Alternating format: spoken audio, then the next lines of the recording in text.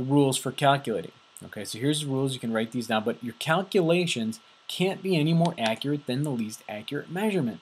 It's all about measurements, guys. It's all about that measurement that's the weakest or the least accurate. It has to be dictated through everything you do. So let me give you an example. Let's say that you've made a measurement 120, let's say 123 meters, and you're going to add that to 14, let's just say 10 meters, okay? And you didn't measure this. This is not a significant digit. You're not sure if this is significant. So this could be a 1, could be a 2, could be a 3. You're unsure. We're unsure about the ones place, so how could we ever be any surer beyond that point? So we have to look at our relative numbers to see where our uncertainty is when we do this. Now this isn't so bad because you just add the numbers, but this last number could be a 5, a 6, because we don't know what these numbers are. So let's say I do, let's do 123.4, and I'm going to add that to 10 again. Okay, so 10 meters. Let's say we do that top measurement and make it more accurate. Well, when I add these numbers, I get 133.4 if you kind of do what you did in math class, right? You get 133.4. But the problem is, I can't say that for sure because I'm already questioning this number. Okay, now I know the 3 is for sure because this is where my question is. I don't know if that's a 4 or a 5. I don't know if this is a 0 or a 1 or a 2. I'm not sure what that number is. So if I don't even know what this number is, what's this number here? Can I say it's a 0? Could I say it's a 9? Could I say that's a 3? I could say anything I want. So how do I know that 4 is any certainty at all? I don't even have a guess as to what that number is because I guessed here. So that's the point, is my measurements can only be as accurate as the least accurate measurement. So even though I measured this 4, I have to drop it out. I can only say 133 meters, and I come back to the same answer. And that's the difference between math class and a science class. Because we made measurements. We made actual measurements. We actually saw these numbers, almost saw all these numbers, and we made a guess. That's the difference. Okay, now there's two rules. I was using the rules for addition and subtraction. There's another rule for multiplying and dividing. I'm not going to go to the origins of why we have the different rules. If you want to, we can discuss that in class, but it just gets into understanding more about how we add and how we multiply and divide and the rules for all that. But focus on this right here. We use a number of decimal places and we use the number of significant figures. Now I'll show you some examples. I'm going to show you an example of adding, subtracting, multiplying, and dividing. I'm just going to go through some basic calculations. I have some adding and, well, I guess adding again, multiplication and some division. I've got it divided up into the two main brackets, which is the adding has special rules, multiplication and division have their own rules. These rules on the side for adding also go with they also go with subtraction. And I don't know why I just didn't do, let's just change this one to subtraction and we'll do a subtraction. Okay, so real quick, first thing we want to know is when we're adding and subtracting, we count decimal places. Count decimal places.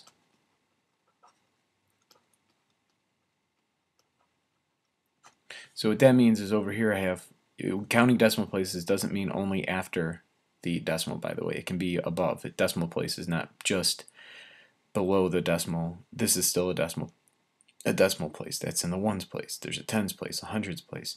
Anyway, this number goes down to the hundredth place. This one goes down to the thousandth place. So we're going to round our final answer based on the number of decimal places. So if we do 2.41 minus 0.212, we end up with an answer of, oops, I'm just going to do it in the calculator real faster, 2.41 minus 0.212, I end up with 2.198. Now that's not my final answer. I have to round it to this decimal place here, the hundredth place. So therefore I have 2.20. Actually, that's a good one because I wanted to end on a 0. You have to have that last 0 in there. This is like the hardest one when we're doing our calculations. So I'm rounding to this place. So when I round, I have to keep the 0 there. If I write it as 2.2, then it looks like my last significant figure is in the 10th place when I want it in the 100th place. Have to keep the integrity of the calculation in place. If we go down to the adding, again, I have 1, 2, I guess I just happen to subconsciously choose two problems that have the same kind of setup. So let's just erase something here. Let's Now let's erase this number here. Let's get rid of this. Okay, and let's add in, let's say it's 3.2, say 7. There you go. There, that'll work. All right, so if we go back to my colors here, okay, 13.2 plus 4.481 is going to give me 17.681. I have to round here to that place, to the 10th place. So that's where my significant figures end. These don't count. We don't know what those numbers are at all. So anyway, we round this to 17.7. There's my final answer. So counting decimal places when you're doing significant figures for adding and subtracting.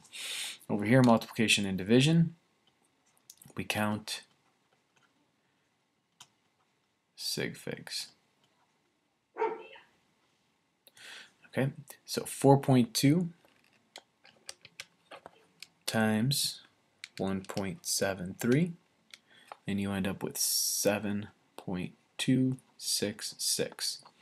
Now if we look at this number here, we have 2 sig figs, and here we have 3.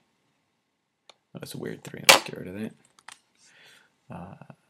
3 sig figs. So my final answer should have 2. So 1, 2 is where I'm going to round. So my final answer comes out to 7.3. And there you go. Just counting significant figures here. And the same thing for the division. I have 1, 2, 3. 3 significant figures here. And in this one I have 4. So my final answer has to have 3. 315 divided by 1.261, and I end up with 249.80. Okay, so 3 significant figures, 1, 2, 3. Again, I have to round based on the 8, so 2, that becomes 0, moves that up to a 5, so 5, 0. Right, now the question is, do I put the decimal or do I not put the decimal? Because if I put the decimal, it's going to change the significant figures. Remember, I only have 3 in my final answer. So if I leave the decimal off, I have 1, 2, that doesn't count. If the decimal's there, then this counts. So I want 1, 2, 3. So I want to have the decimal in this final answer. Okay, so without the decimal, 2 significant figures. Remember, the decimal counts. Or the zeros, the trailing zeros count if there's a decimal present.